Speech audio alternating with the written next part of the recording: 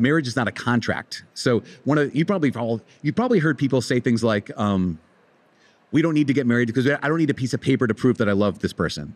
And maybe you've even said that kind of thing. And the church will say, you're right, you don't need a piece of paper to prove you love someone. That's a contract. And a contract is really good. A contract is super helpful. A contract is what? A contract is an agreement for an exchange of goods or services based off of a condition.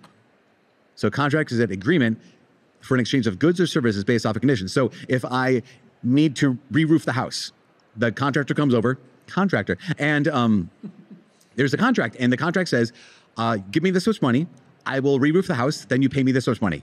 Great. An agreement for an exchange of goods or services based off a condition. And the condition is, if you don't re-roof the house, I don't owe you money. And if you don't pay me the money, I won't re-roof the house. So if you don't do your part, I don't have to do my part. And that's the great thing about a contract, is again, agreement for exchange of goods and services based off a condition. And too many people go into marriage with that idea. Now, a lot of times people are deep, like these folks. You're deep, and you're like, so you might hear like the idea of like having a contractual approach to marriage, and you're like, no, I don't have that. Because the shallow version is, well, as long as you stay cute, I'll keep coming home. Like that's shallow. And it's like, no, I'm deeper than that. Okay, how about this deep? How about as long as you're kind to me, I'll be kind to you. As long as you're patient with me, I'll be patient with you. As long as you're faithful to me, I'll be faithful to you. Mm-hmm. And when we start getting to those places, then even deep couples are like, well, that's kind of where I'm at. Like, if they're not faithful to me, then I don't have to be faithful to them. If they're not faithful to me, this marriage is over. That's a contract mentality when it comes to marriage, because a covenant mentality is what God reveals to us in the Bible. And the covenant is, if a contract is an agreement for an exchange of goods or services, I'll do this for you if you do this for me, based off a condition. A covenant is an exchange of persons that's unconditional. Basically, God says, I'll be your God, you be my people. That's it. I'm yours and you're mine. And so when a husband and wife or man and woman stand before each other to get married, they're not saying, I'll do this for you if you do this for me. In fact, actually, my uncle used to work out in Hollywood before he passed away. He was, you know the TV show Full House?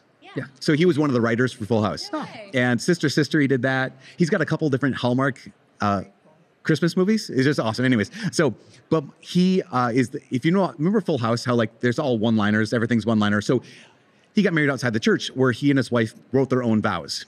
And so all of his vows were a joke. It was like, and Michelle, I'll do this if you do this, and I'll do this if you do this. And everyone's just laughing. It was super funny.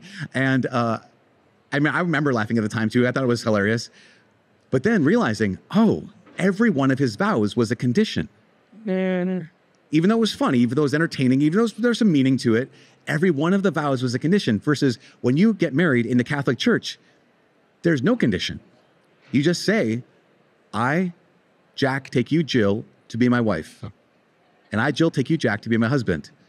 I'm yours and you're mine. And to realize is that even if you walk away, even if you don't do the thing you said you would do, we're still married. Because you can't actually void a covenant. You can void a contract, but you can't void a covenant. And you know, Chesterton talks about this. Chesterton says, he said, people get so mad at the Catholic Church because the church forces people to promise forever when they get married. He says, but wait a second. That's what love wants to do.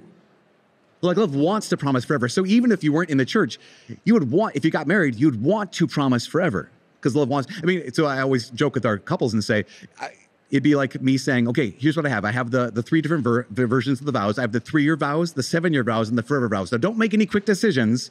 Just like pray about it, talk about it. Let me know which vows you wanted to give next time you come back. And if someone were to say, like, I like those 7-year vows, the other person says, well, I'm not here to give you my 20s. Like, that's not what I'm promising you, my 20s. I'm promising you either I want to love you for the rest of my life, no matter what, or we need to go separate ways. Because that's what the human heart wants.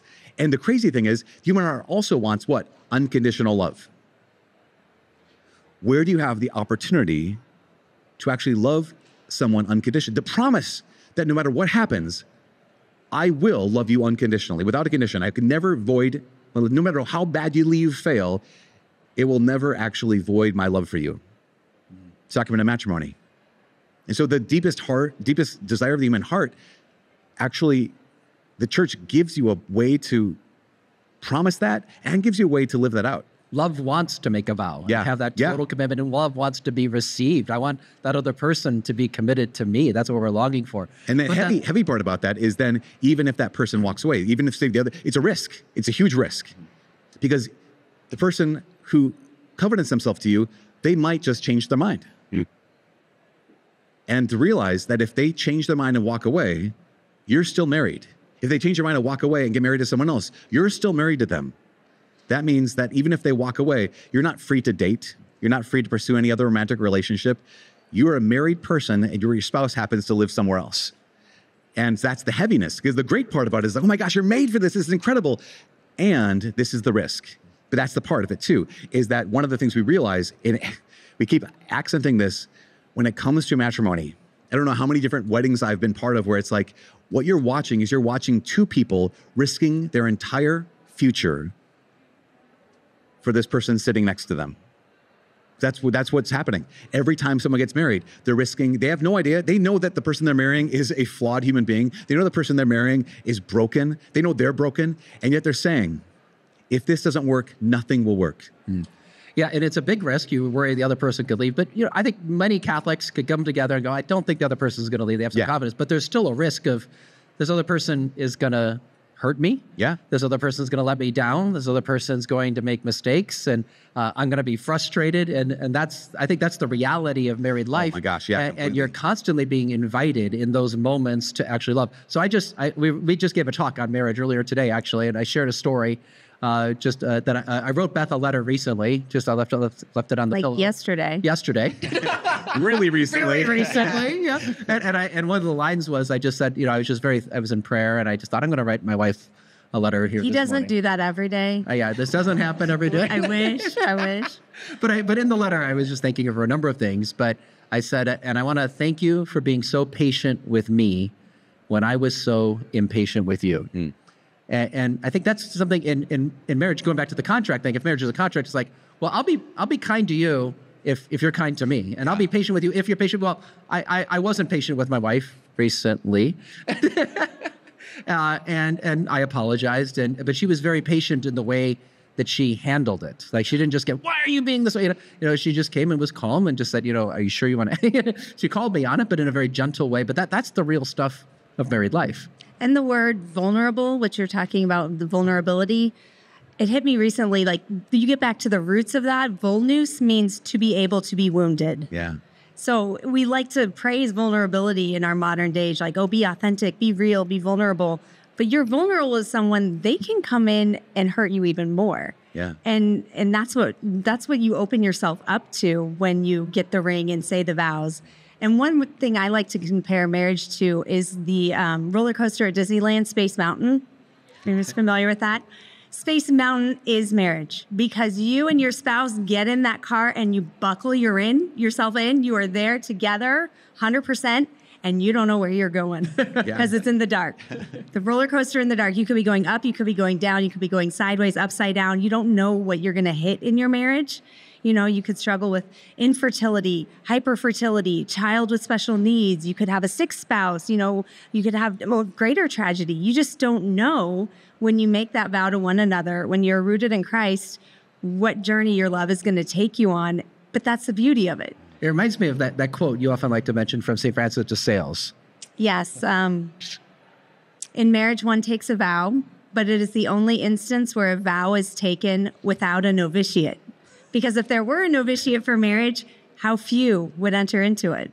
Did he actually say that? He actually said that. It's one of his letters. That's great. Yeah. Because you're thrown into it, right? Yeah. And you have to, all of a sudden, you think you know the person, and you do to a certain level, but then you're thrown into this reality called marriage, and all of a sudden, all these other things pop up in the first months, in the first years, after a few kids, and it's like, whoa, this is a lot harder than we ever imagined. One thing someone wrote in a card on our wedding day, which I have written many times, is the quote saying, the priesthood, which is analogous to marriage, has been more terrible and more wonderful than I ever imagined. Here's to you, you're terrible and wonderful. Yeah. So true. Completely. You don't know till you're in it. There's I make the analogy a bunch of times when people are coming into the church So a lot of times when people are RCIA, I don't know, is anyone here in RCIA right now? A couple of people. That's awesome. Congratulations. So what can happen sometimes is as we're getting closer and closer to the Easter Vigil, is there's this like, I don't know if I'm ready. I don't know if I'm ready. And I remember one year in our diocese, we had 7 men ordained to the priesthood, which is really big for the Diocese of Duluth.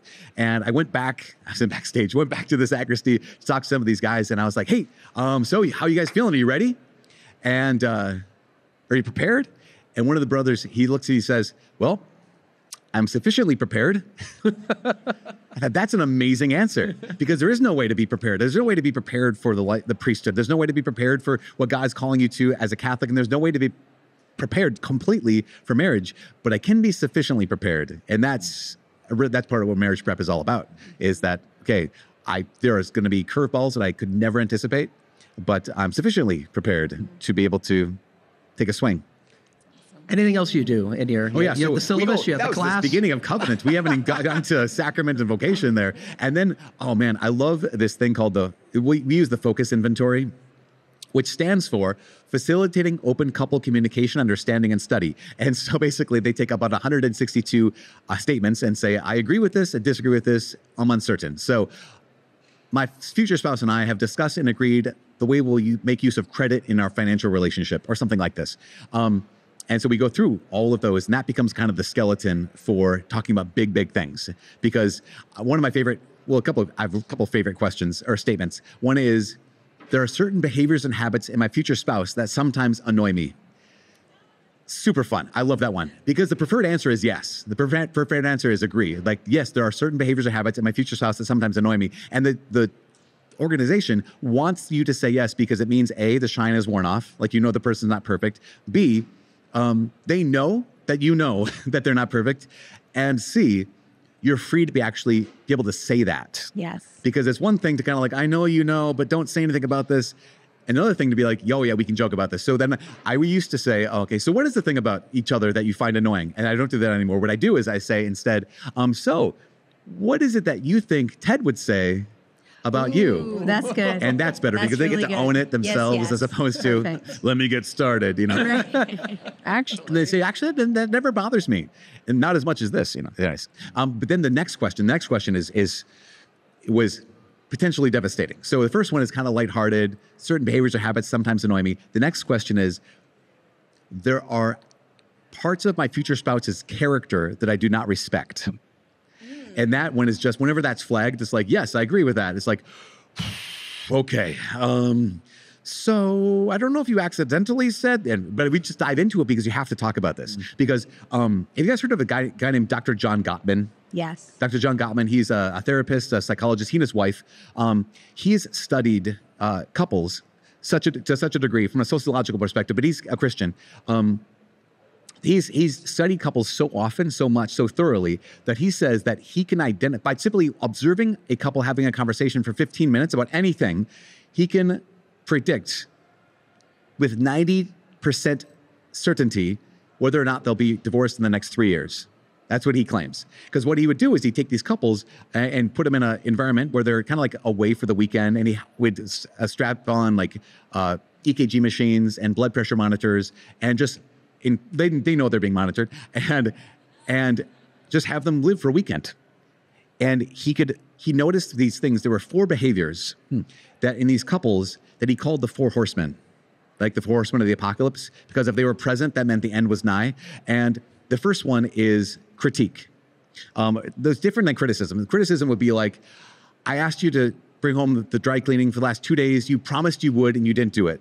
That's just legit criticism. Critique is, I asked you for the last 2 days to bring home the dry cleaning. You didn't do it. You don't care about anyone but yourself. That's like taking this particular, making a generalization. It's big attack. The second is defensiveness. And there's 3 kinds of defensiveness, at least. There's the aggressive defensiveness. You didn't pick up the dry cleaning. Oh, yeah, well, you didn't do such and such. That's aggressive defensive. There is deflective defensive, which is you didn't pick up the dry cleaning. Well, you know what? I was so busy. I had this, this, and this. Okay. And there's also the worst one. I think it's the most insidious one, where it's the low-grade defensiveness. And maybe you've seen this. And this is one of those things where I always ask couples, we've all seen it. It is the low-grade defensiveness is to watch a couple tell a story about like their weekend or about their Christmas or about their last vacation. sometimes there's like or how you met. Like, oh, I was at the malt shop. I was driving my car and she was on the side of the road. No, you weren't driving your car. You were in a motorcycle. Oh yeah, that's right. I was on a motorcycle. Crazy. I can't believe I forgot that. Thank you for reminding me. And it's just fun versus I was driving my car and you didn't drive your car. It was a motorcycle. Why? Like, what? I'm telling a story, aren't I? Have you ever seen a couple, they're telling a story and you're just cringing the whole time because the correction is not happy. The correction is not like, oh yeah, thank you. It's, oh, why do you always jump in? That low-grade defensiveness is a sign of we don't trust each other. And there's this remarkable, because then I've seen this in my family a bunch. So speaking of the story, a couple Thanksgivings ago, we were flying down to celebrate Thanksgiving at my older brother's place in North Carolina. And so we came in at different times. I came in way ahead of my family, and there's a big snowstorm. And so I met them at the gate. I'm like, Dad, man, how was the drive? He's like, no problem. The guys went slow. And there was a car that had spun out in our lane right ahead of us. My mom stepped in. She's like, you didn't see that car. He's like, I didn't say I saw the car. He's like, yeah, well, you made it sound like you saw the car. And he's like, I didn't make it sound like I saw the car. And I just like, this is weird. But my dad just let it go. And we went on with the rest of the night. The next morning, this is what happens with this though. What happens the next morning, we're at this Airbnb, going to my brother's place after breakfast. My mom's sitting at the kitchen table, and we're all getting ready. And my dad's like, hey, we're going to go over to Mark's place now. She's like, I know. He's like, we're going to Mark's place now. I was like, wow, that went from 0 to 60. Oh, that was from last night. That was in the holster. That was in the chamber since the gate when we arrived, because this was the low-grade defensiveness where, okay, we're not trusting each other. And they're amazing. They've been married 56 years. But sometimes, right, sometimes it doesn't work out perfectly. But there's aggressive defensive, deflective defensive, and low-grade defensive. The third is, so what do we have so far? Critique, defensive. There's also stonewalling. Stonewalling is, have you guys know what stonewalling is? I never got it for so long until I just kept reflecting on it and then saw it. Here's what stonewalling is. Stonewalling is, here's the guy, he goes to the little window, he looks out, he's like, oh, little bird out there. And his wife can either say, are you kidding me? Since when did you get into birds? She could say, I don't care about birds right now. Or she could just go, huh. Or she could say, wait, where? Well, right over there. Oh, okay. So stonewalling is someone makes a bid. And how you respond to that bid either is I'm acknowledging it or I'm just dismissing it. Stonewalling is just like this, So someone comes home and says, I had the worst day today. You think you had a bad day, So the person made the bid of saying, I had a tough time, meet me down here. I'm not going to meet you down there. Or say, I had an awesome day. Like, oh, really? Was that good? Or just kind of like the worst is like huh. Because the bid is, hey, meet me up here. I had a great day. No, I'm not going to. Stonewalling. The insidious thing about stonewalling is you can do it and get away with it. Mm. Like, why are you always like this? What do you mean, why am I always like this? I didn't do anything. Exactly. And so one of the things this resonates so thoroughly with our couples because they're like, oh man, I can see that. I didn't have a name for it, but I know that sometimes I'm just tired and she made a bid and I didn't want to meet her. Or I knew that I was distracted and he made a bid and I don't care about how the Vikings did. That kind of a situation. I don't care about, I get this a lot. Like these women who are like, don't say another thing about Jordan Peterson. I don't care about Jordan Peterson. But the guy's like, Jordan Peterson's my man, and it's like, that's enough. He's making a bid though. Here's a thought I've been thinking about lately. I want to share it with you. If she just, that's stonewall. And what's he going to do? I'm not going to share my thoughts with you anymore because you don't care. So critique, defensiveness, stonewalling. The fourth is the worst, and that's contempt. Now, I don't have to describe contempt because you all know it. The reality, of course, Gottman says is, and this is what we bring our couples through, all four are going to be present at some point just because we're broken. Like here's my mom and dad, 54 years. That Thanksgiving, we're broken. It's going to be, but he says, but if we can hit the golden ratio, and the golden ratio is something around 5 to 1 or 7 to 1, acts of kindness, love, respect to every one, stonewalling, critique, defensiveness, contempt, then you're going to still be happy. You'll still have health because there's enough trust here built up that like, yeah, I'm so sorry. I shouldn't have said that. I trust you. I know you actually love me. I know you actually respect me, because the 7-to-1 or 5-to-1, you're putting into the trust bank. You're putting into the love bank. And does that make sense? Sorry, I went on and on. Yeah, no, this is awesome. This is really great stuff. This is literally what we talk about in marriage prep. So it just reminds me, even in our marriage, there's times when we're really close, we're connecting really well, and then there's a stressful time just recently. And we're driving out here, and kids are sick, and it's hard. But I remember you saying something like, hey, we've been doing really well here, but you're getting a little stressed, Ted. And well, it's like, let's stay in the same space. Do not leave the building. Let's bring it down, buckle it in. Yeah, be a lot. Yeah, completely. You're with each other all the time. Right. We were talking about being extroverts or introverts, and they said, Father Mike, are you an introvert or extrovert? I'm like, I'm 100%, not 100%, but very heavily introvert. And I need that. Sometimes you don't have a place to escape to. It's like, woof, duh. But what you're describing, going out to the four things that he mentions that Horsemen, you can fall, the horsemen, apocalypse. that you can fall into. And then how we want to have the ratio 7-to-1. That's just fascinating that, here he's scientifically trying to. Well, there's also people who will say that, 3-to-1's way too low. You need many more acts of kindness and trust and love. Mm-hmm. Also, I've heard a psychologist say, Jordan Peterson, say that 11-to-1 is you need more kickback. You need more tension, or else the other person's just a pushover, and you start to not respecting them because they're too much of a pushover. You need someone to contend with, he says. Now, that doesn't mean they always have to be acts of defensiveness or stonewalling or contempt, but it means there's some kind of person you marry to someone you can contend with, not simply someone who's just going to agree with everything you say and think that you're perfect. But go back to this whole process, though. I think that's what the sacrament is doing. Yeah. It's changing our hearts to love like Jesus. Jesus is not 3-to-1, 7-to-1, 11-to-1. He's infinite. Yeah. And it's perfect love. Now, none of us are going to get there in this lifetime, but grace really does change our hearts. You probably go into the marriages. I know a little as you get into it and things get hard. You may have moments where it is more 2-to-1, 3-to-1, or something like that. Yeah. But through the sacrament, God changes our heart to love like He loves on Good Friday, where He's patient when the other person is frustrating us, and He was misunderstood. He was not appreciated on Good Friday. There were hurtful words spoken on Good Friday to Jesus, hurtful actions, all these things, and yet He's still loved. Yeah. And I don't think many people think of marriage that way. They think of marriage, as like, oh, I finally found someone that's going to fulfill me. And yes, I'll lay down my life, Ephesians 5, and serve. But ultimately, I'm looking at this other person as someone that's going to fulfill me. Whereas if you look at marriage as the cross, right? And you look at the cross, like Jesus isn't up there going, oh, this is awesome, I'm living the dream. He's laying down a life, it hurts, but it's beautiful. That's what we're made for. We're made for that total self-giving. Well, I always say that marriage is where bad people go to die. Quote me, tweet that. Marriage is where bad people go to die to themselves in order to live in love. Yeah. Right. But I would say that, like you guys are describing this, one of the critical virtues of marriage is hope.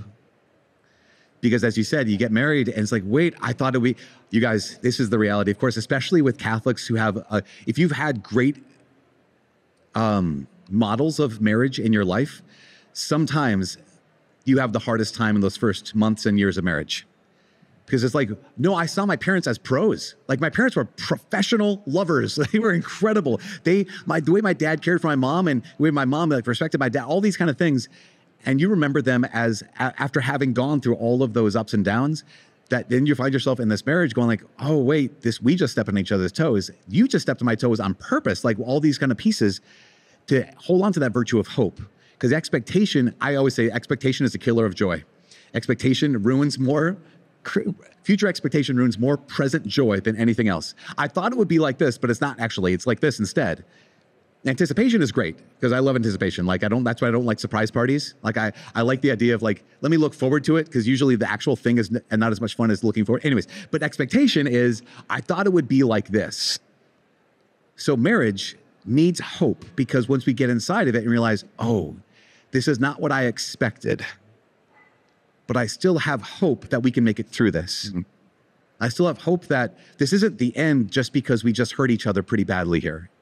This isn't the end just because, wow, we're really struggling uphill. Or even like you mentioned, it's so important to realize, I don't know, how many people here are discerning marriage actively right now, meaning you're in a relationship. And okay, great. one of the things I invite people to reflect on is the vows. So I, Jack, take you, Jill, to be my wife. I promise to be true to you in good times and in bad, in sickness and in health, to love you and honor you all the days of my life. And to reflect on bad, and reflect on sickness, and reflect on the other one. Reflect on, like, how bad could it be? What if the other person gets sick and they can't take care of themselves? In our first summer, what if we can't get pregnant? What if we can't not get pregnant? What if I'm the one who's sick? I know people, I actually talk to people who say, I don't want him to stay with me if I'm the sick one, because I don't want him to have to spend the rest of his life just caring for me. Like that movie. What was that movie? And You Before Me or something? Yeah, like that? yeah. And it's just like, yeah, but that's what you're saying yes to. That's what you're vowing, right? And that's why I think it's so important to say, okay, sometimes we are catastrophizers, right? We always think a worst case scenario. There's sometimes that's not healthy. This might be a case where it's really, really good to do, to actually do that out loud with them. Okay, what's the worst thing I can imagine happening in our marriage? Let's talk about that. Am I saying yes to that too? And not that I want that to happen, but like, let's bring it to the Lord. I failed and I wasn't faithful to you. Okay. Are we still one? You were unfaithful. Are we still one? And we're sick. We have multiple children with multiple issues. What happens then? Not because we want to be negative Nellies, but because that's what life is. Remember, I think Bishop said it this morning. He said, life is hard, but there's hope. I love how Bishop this morning. Yeah. I mean, I think my thing that resonated most with me was when he was so vulnerable, right? And he shared that he had to take time away from his diocese and had to get help. He had to seek help. Just like, oh my gosh. Because what do we think about bishops? We're like, no, dude, they promote bishops because they don't struggle, because they don't get overwhelmed by stress, because they have everything under control. Here's a bishop in front of his brother bishops, in front of his brother priests, in front of all of us saying, actually, I needed time away. It wasn't like, I'm taking a sabbatical. He could have easily said that. He could have said, I just needed some time away to kind of collect myself. He said, no, I was so broken that this is what I needed. And if I didn't get it, I would have collapsed. And realize that could be your marriage. That could be my priesthood. And that could, why? Because life is hard.